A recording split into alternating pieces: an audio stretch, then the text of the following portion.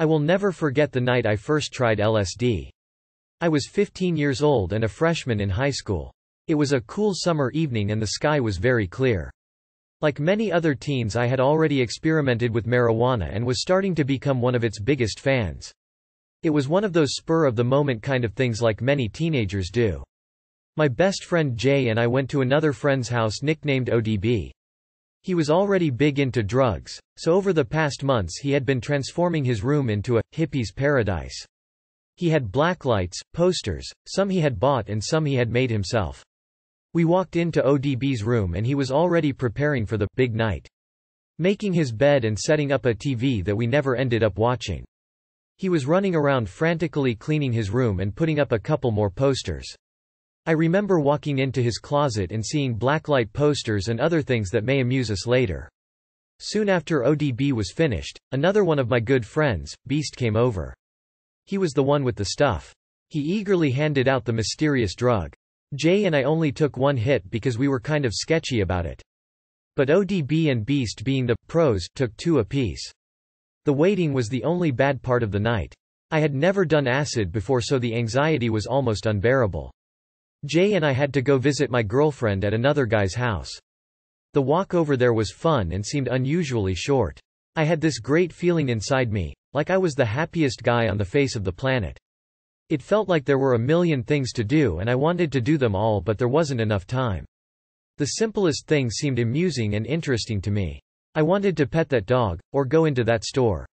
I wanted swing on the swings and throw around rocks. Just stupid little things like that. I wasn't for sure if it had kicked in all the way at that point, but I was pretty sure that something abnormal was going on. My girlfriend took us to a party where they were watching some older horror movies. The waiting dragged on, but it wasn't until the middle of Texas Chainsaw Massacre the fun truly began. It was about 10 guys and girls crammed into a dark small living room. Most of the kids were straight edge, which meant that they did nothing that would harm their body and never consumed foreign substances that would impair them in any way. There we were, Jay and I in the middle of the dark living room floor, laughing hysterically at what was supposed to be the scariest part. I felt like I could see in all directions without even turning my head. Everything around me seemed to creep slowly toward me as if to tickle me. This made me laugh even more. I looked at Jay and he just didn't seem to look 100% right. I then realized it was because he looked taller and stretched out like bubblegum. I knew at that point the LSD had taken its effect on me.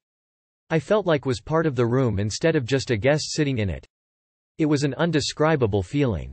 Jay and I were so excited that we had to meet back up with ODB and Beast. The walk back to ODB's house was like nothing I've ever experienced before. Cigarettes were like a gourmet meal and they went down like water.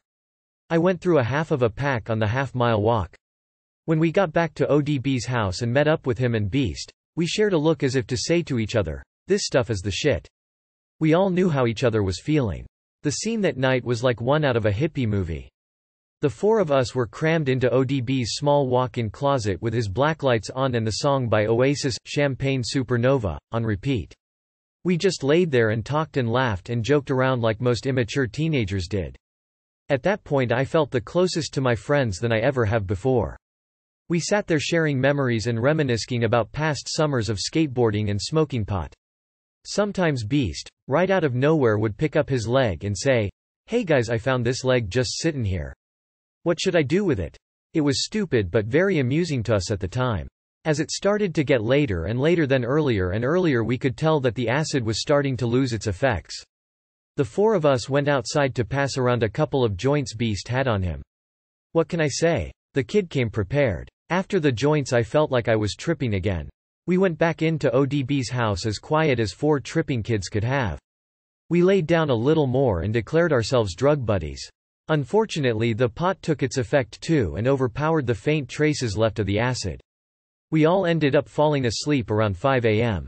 Poor ODB had to go to hockey practice the next day, but me, Beast and Jay didn't care. At least we got to sleep in.